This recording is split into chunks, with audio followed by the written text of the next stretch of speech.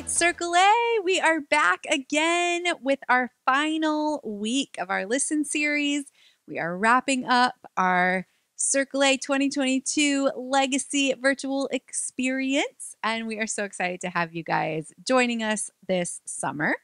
Today's our last day together with this Listen series, and it's been a joy to be with you guys in the process of learning and remembering and growing in our listening skills together. So today we're going to talk about listening up, listening to God.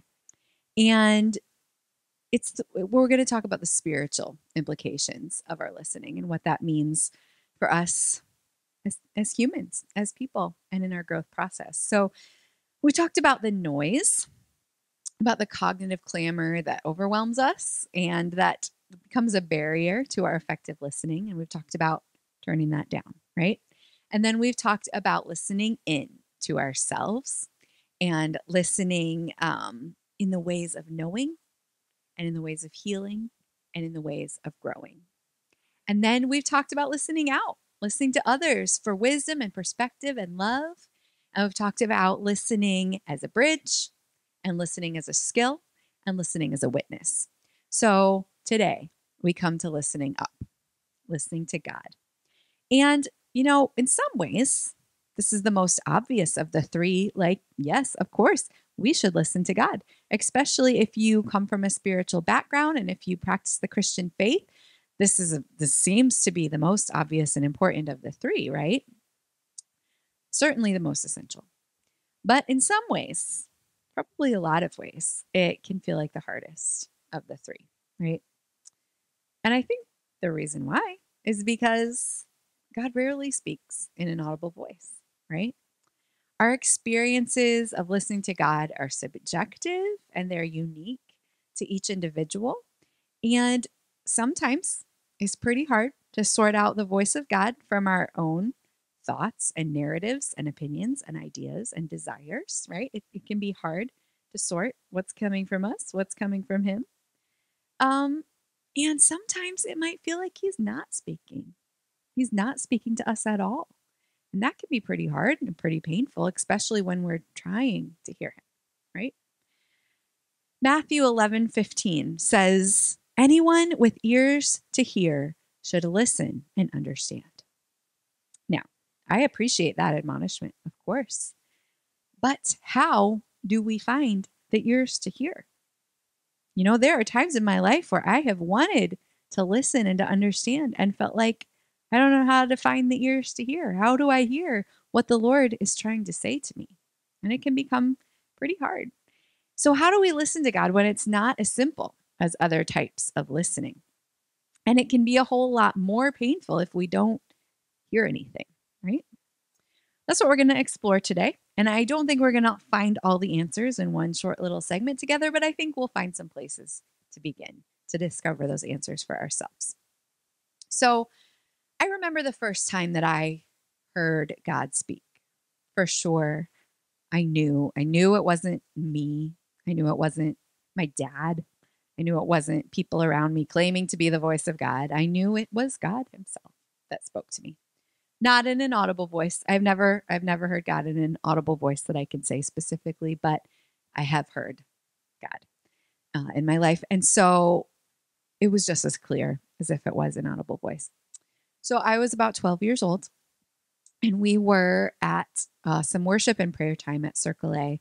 I think it was right before a session. So the morning before the campers were coming in for a session, and we were at a morning worship and prayer time together with the staff, with the LTs, the leadership team at the time, and some of the kitchen staff and the family. We were all there praying together. And I had already accepted Christ into my heart as a very young child, and had been, very exposed to church and camp and God and all of those things for many years of my life. But Dad that morning was praying about commitment. I don't remember what the teaching was. I don't remember what context he was even using the word or the idea of commitment. But I do remember that I heard clear as anything God asking me to commit my life to Him. And it wasn't a so that you can be saved sort of commitment, because I had already done that and already experienced that and already was walking with the Lord in all the ways that I knew to do in my 12-year-old self. But it wasn't that sort of a commitment. It was a calling sort of commitment. And God was asking me to, whatever I did with my life, to make it for his glory. And I didn't know exactly what that meant at that time. I still don't know exactly what it means. This has been an ongoing journey for me. But I knew that whatever effort I put into the world was meant to be for the glory of God. That's what I knew. And I knew I was choosing that as a commitment that day. And, my life didn't radically change in that moment of hearing from God. But I can also tell you that I was never the same, and that I have been on a path of figuring out exactly what that means my entire life since. But it was a holy experience of hearing so clearly from God, from a source outside of myself, outside of my family, outside of my church or my community. It was hearing from God. And it's a very special experience. And I pray that each of us receive an experience like that of hearing from God. Something that's so clear and so holy that there's no doubt it's from Him. So, how do we develop ears to hear, to have that sort of experience? Sometimes it may take no development at all. Sometimes it may just be a holy, powerful moment. I probably hadn't developed much ears at that point in my life when I was 12. But I think there is growth work that we can do to be able to hear the voice of God. So perhaps we could work on our listening up in 3 different ways. That's what we're going to talk about today. We're going to talk about listening like a mystic, listening like a student, and listening like a friend. A mystic, a student, and a friend. So let's think about this mystic idea for a minute. I've been on the path of the mystic for several years of my life. And I hope that I'll continue down that path for the rest of my life, because there is something about seeking God in solitude and in silence that reveals his voice like nothing else will. I think solitude and silence are the best and most complete ways to reduce the cognitive clamor, right? Because if we're choosing true solitude and silence, which are part of the path of the mystic, we're not just turning down the faders on some of the things in our lives. We're turning them off. We are removing ourselves completely from other input and experiencing solitude and experiencing silence. And it is transformative. It's very transformative. It's a choice to be still until even the loud noises from inside our own head settle enough to hear from God. So Ruth Haley Barton is one of my very favorite authors on this subject. She has several books that are absolutely fantastic. I recommend the book Invitation to Solitude and Silence if you are interested in exploring the path of the mystic. But she talks about a jar of river water. So if you were to approach a river and scoop a jar into the river, at first you would just see a bunch of water and it would be swirling around because it was just moving from the river. And there would be twigs and rocks and dirt in the jar. It would be swirling. It would be unclear. It would be murky. You wouldn't really be able to see much in that jar. But if you scooped up the jar and you set it down still on the ground and you wait, slowly the swirling will come to a stop, and the rocks will sink to the bottom, and the twigs will sink to the top, and the dirt will settle. And if you wait long enough in stillness, the water will become clear. And that's the same idea as listening like a mystic, as practicing solitude and silence and listening. The river water becomes clear as you wait in the stillness. And clarity is a beautiful thing, right? And in that space is oftentimes where we hear from God. So, in order to listen like a mystic, we have to remember the damage that cognitive clamor, that the rushing river has done to us. So Henry Nouwen puts it like this. He writes, "The main function of words, which is communication, is no longer realized. The word no longer communicates, no longer fosters communion, no longer creates community, and therefore no longer gives life. The word no longer offers trustworthy ground on which people can meet each other and build society." And he's right. I mean, he's right. The noise has gotten so extreme that words don't hold the power they used to anymore. They don't, right? Perhaps only silence can save us. So he goes on to teach us this. Silence is the home of the word. Silence gives strength and fruitfulness to the word. We can even say that words are meant to disclose the mystery of silence from which they came. When the word calls forth the healing and restoring stillness of its own silence, few words are needed. Much can be said without being spoken. Yes, those words are very mystical, but that's what we're talking about at the moment. And it is a really important piece of listening. So when we listen to God like a mystic, we won't usually hear from him at the beginning of our mystical time, right? Usually he likes to sit with us in the silence first. Frank Lebach writes this: "Sometimes you want to talk to your son, and sometimes you want to hold him tight in silence. God is that way with us. He wants to hold still with us in silence." Sometimes there's something about just being in the presence of God that prepares us to hear from him first. But first, we must wait with him, and we must heal with him, and we must let him hold us in that space while our jar of river water settles, right? And then Frank Lebach writes, "When God is ready to speak, the fresh thoughts of heaven will flow in like a crystal spring." And it's true. It's true. So, John 14:26 reminds us that the Spirit is with us. "But the Advocate, the Holy Spirit, whom the Father will send in my name, will teach you all the things and will remind you of everything I have said to you." Those were the words of Jesus. That's the promise of Jesus, that the Spirit will be with us and will remind us of what we have been taught by the Father and by Jesus, right?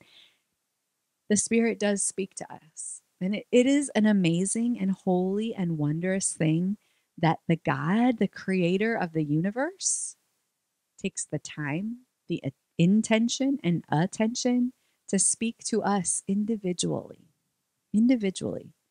in our particular circumstances, in our particular moments. He speaks to you and to me. So the question is, are we listening? Are we listening?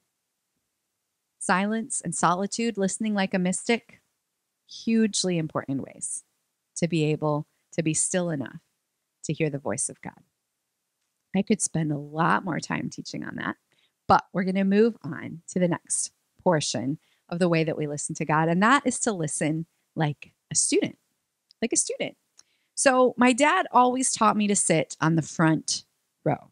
Those of you who came to Circle A, I'm sure you've heard him extol the virtues of sitting on the front row when you are here to listen to a teacher, right? And he would teach us to sit right up in the front row with our eyes fixed on the person who was talking, ready to soak in everything they're saying with as little distraction as possible, right? So I did what my dad taught me to do all growing up. I would sit on the front row of seminar at Circle A. Unless the seats were signed, then I would sit wherever my notebook was, but you guys know how that went. In school, I did the same thing. And in high school, it wasn't that weird because there was only so many rows in the classroom and somebody had to sit in the front row anyway. So it was me, and that wasn't weird. It was just who I was. It's fine.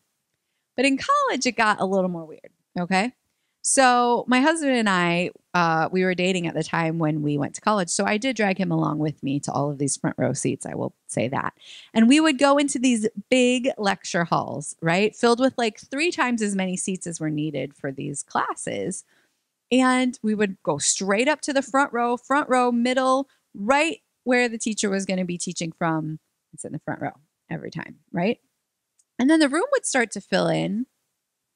And we'd be like, where's all the other people in the front row? Most people are sitting like a few rows back. Are we being weird by sitting in the front row? And once in a while, we would run into a class with one of those students. Do you know the type of students I'm talking about? The ones who always get there early and they sit in the front row and they like make friends with the teachers and they bring extra notes and they're, really focused. Those students.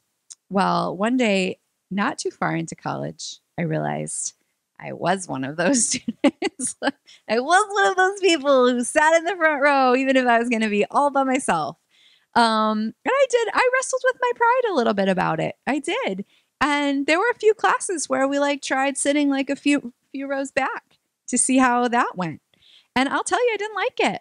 I didn't like sitting partway back in the classroom. I did get distracted by the people sitting in front of me. And I did realize Dad was right. Sitting in the front row, that eye contact, it really did make a difference. So I kept doing it, and I was one of those students, and I'm proud of it now.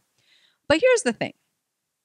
Even though I did that in those classes, sat in the front row, looked the teacher right in the eye, took all the notes, that wasn't enough to get me an A in those classes, right? I had to read the books. I had to make the study guides. I had to study my notes for hours, right? To be able to pass the tests that were put in front of me. And even though I was ready to sit on the front row and listen, there was more to being a student than just that, right? So God has given us something to study too.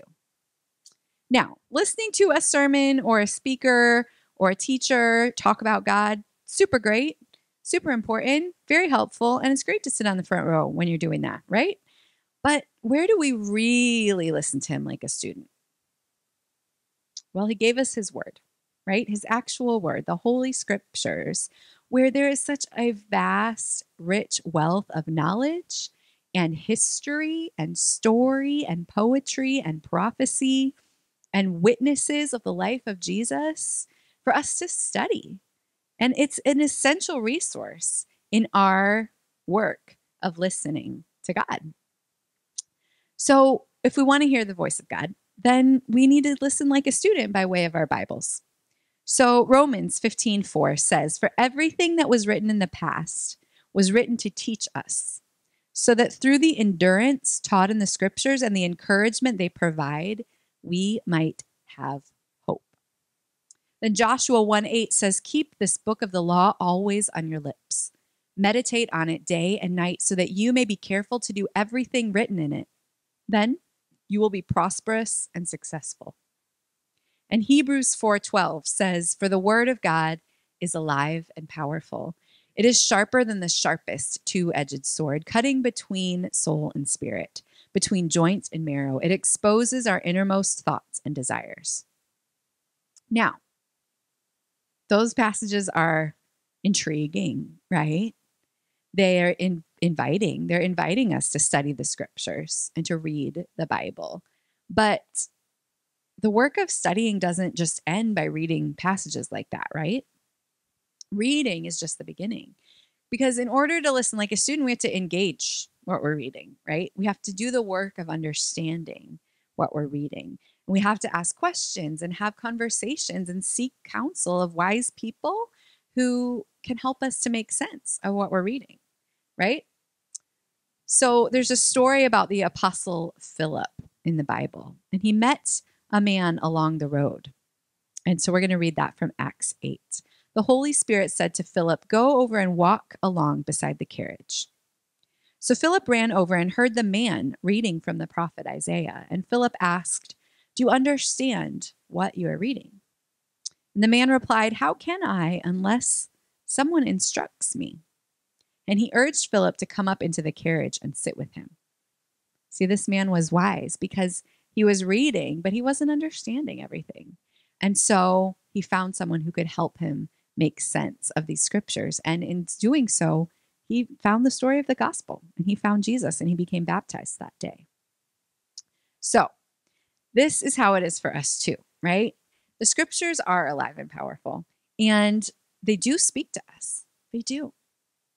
It is a way to hear the voice of God. And so I encourage all of us to listen like a student in all of those ways, right? All right, last one. Listen like a friend. Listen like a friend. I recently read a book called Letters by a Modern Mystic by a man by the name of Frank Lubbock. And it is a collection of some of the excerpts of his prayer journal that he wrote living as a missionary in the Philippines. So he was in the Philippines alone, having to work with a really difficult tribe of people that he had come to connect with. And so he wrote this journal to kind of detail his experiences there. And so as a part of his time there, he decided he was going to try this experiment. And he called it a game of minutes. And during this game of minutes, what his plan was to attempt to focus at least one time per minute, every minute, to turn his attention to the Spirit of God. So he wrote, I've started out trying to live all my waking moments in conscious listening to the inner voice, asking without ceasing, what, Father, do you desire said? What, Father, do you desire done this minute? Now, I know that sounds like a mystic's approach, and it is. That is definitely a mystical way to approach the Father. But in doing that, in paying that sort of attention to God, moment by moment by moment, something begins to develop, and it is a friendship. It's an actual relationship between us and God. It's an attention to the Spirit that builds that in us. So I would encourage you to read this little book by Frank Lubbock and just to be compelled and intrigued by his story and his experiences, and to practice the presence of God in this way. So Jesus was very clear to his disciples that they were his friends. He said in John 15, I no longer call you servants because a servant does not know his master's business. Instead, I have called you friends. For everything that I learned from my Father, I have made known to you. So God is a friend to us. He's a friend who's faithful and true. He's a friend who always sees the best in us, who always offers mercy and grace and compassion and empathy and listening in a way that no one else really ever can. And this friendship that we can form with the God, the creator of the universe, is transformative. It's an amazing part of the human experience. And I hope and pray that all of us will choose to embrace this and to move forward into it, because it is so essential to who we are as humans and to our calling and work in the world and to our listening to ourselves and others. We also got to listen to God. It's the way that's going to keep us healthy, keep us becoming all that we're created to be. So this Jesus is the best friend that we could ever know. And he speaks to us today and every day. So maybe if we think about listening like a mystic in solitude and silence, and we think about listening like a student in studying the scriptures and the teachings of those who follow him, and in listening like a friend in being aware of his presence with us in every moment, then we will experience hearing from God, right? And this idea of hearing from God doesn't have to be a painful thing or a confusing thing. It can be a beautiful and transformative thing in our lives. So that's my invitation to you guys today. And I definitely recommend looking up those books, especially the work of Ruth Haley Barton, if you're interested in learning more about this. So I'm really grateful that we've been able to have this time together to talk about listening, to talk about Circle A, and to remember some stories and so many of the things that Skip taught us. And I hope that we're going to have a lot more time like this in the years to come. I want to remind you guys of our session on August 14th. It's going to be a live session of some sort. We're not exactly sure the format of how it's going to be, but we're going to be talking about some of the things that we've studied this summer in dynamic living, maybe some of the things we've studied in the Listen series. And we're also going to be making our announcement about next summer and what's going to happen. And we are planning an in-person summit, and you are invited. And we would absolutely love, love, love to have you there. So we're going to be able to tell you more about that on August 14th. So please don't miss that session. We'll send it to your emails as well. Any feedback that you guys have about this entire summer program that we've put together, the Dynamic Living Seminar, the Listen series, the emails, the bingo chart, any feedback that you have, any ideas that you have, any stories that you have, we really, really are asking. We're not just saying that, we really are asking because our future depends on you. It depends on our community together. And there's so many of us who want to carry on the legacy that Skip left, the legacy of Circle A. And so we're going to work to do that together, and we would love to have you be a part of it. So we look forward to hearing from you, and we'll see you on August 14th. We love you guys. Have a great day.